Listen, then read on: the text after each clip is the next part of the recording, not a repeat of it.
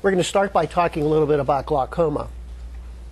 And glaucoma is a really serious disease, and it's really poorly understood by the ophthalmic profession.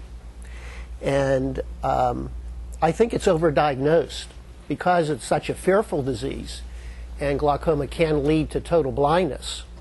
In many cases, it's overdiagnosed. And I see quite a few people that are taking glaucoma medications who don't really have glaucoma.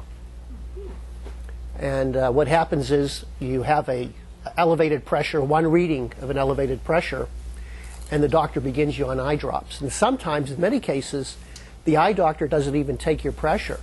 The technician will take your pressure, and she gets a falsely elevated reading.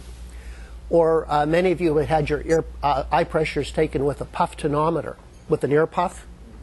And typically, you usually get a much higher pressure with the tonometer. And I've seen cases where you'll get a reading of over 25 with the ear puff, and then when you get a reading with the blue light, it's in the teens. So it can be like 10 points higher. So typically, the normal eye pressure is anywhere from 12 to 20. Once it gets above a 20 or 25, we're suspicious of glaucoma. But that doesn't mean you have glaucoma. Now, glaucoma is a disease primarily of the optic nerve.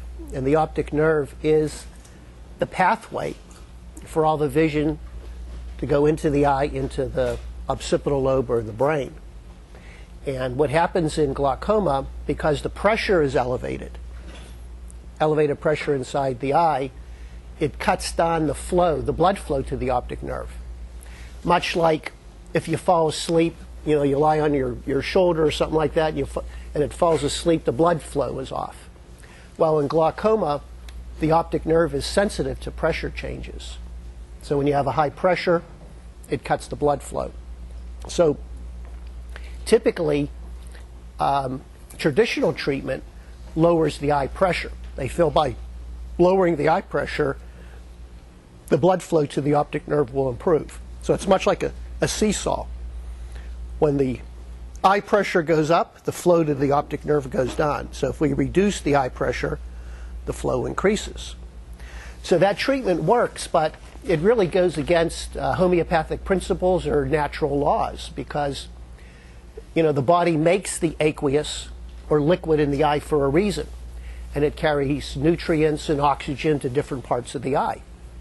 So when you arbitrarily lower the eye pressure, you're affecting these nutrients and oxygenation of different parts of the eye. And it's much like if you have high blood pressure, taking a medication to decrease bone marrow production or to decrease blood production in your body. You need your blood. So my approach has always been to try to improve the circulation of the optic nerve. Now, you have to wear two hats when you're treating glaucoma, because it is such a serious disease, and if you have glaucoma, you don't want to do anything to jeopardize the life of the optic nerve. So typically when I do see somebody with glaucoma, we try to do everything to improve the circulation of the optic nerve, and at the same time, as the eye becomes healthier, then we can cut back on some of the glaucoma medications. Because I believe that a lot of glaucoma medications are toxic. They're short-lived. By that I mean you take a glaucoma medication, it does fine, and then a couple of months later you need another drop and then a third drop, and then pretty soon you need surgery. And then you get complications from the surgery and so forth and so on, and you end up having a lot of problems with your eye.